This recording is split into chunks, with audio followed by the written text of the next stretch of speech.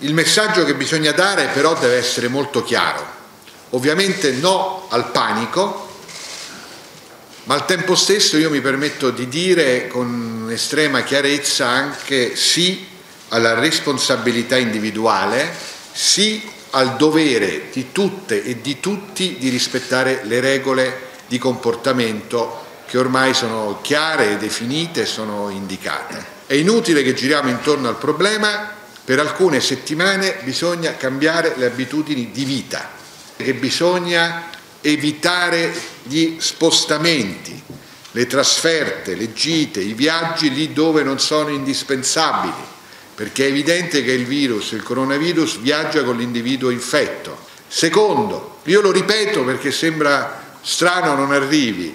in caso di sospetti non bisogna andare al pronto soccorso.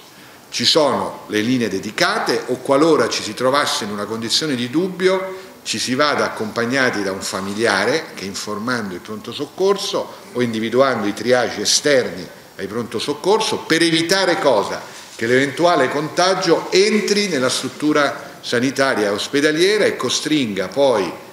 la struttura sanitaria ospedaliera addirittura a chiudere reparti.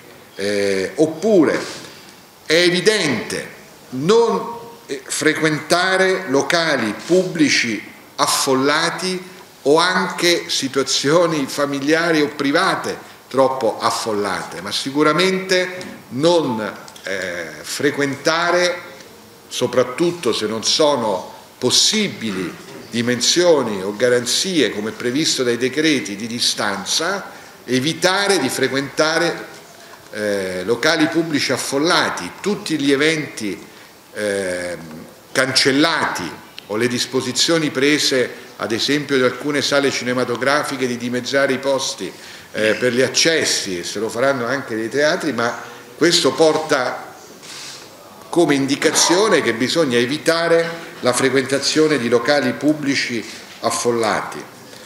Noi consigliamo di sospendere le attività nei centri anziani perché sono il luogo che se affollato e con attività, come abbiamo visto, per eccellenza è il luogo più predisposto allo sviluppo del contagio del virus. E il primo pedale è rallentare e fermare il coronavirus e questo lo si fa se ci sono comportamenti individuali e regole che si rispettano, perché se le regole non si rispettano è evidente che c'è una inappropriatezza della crescita del flusso di coloro che sono affetti.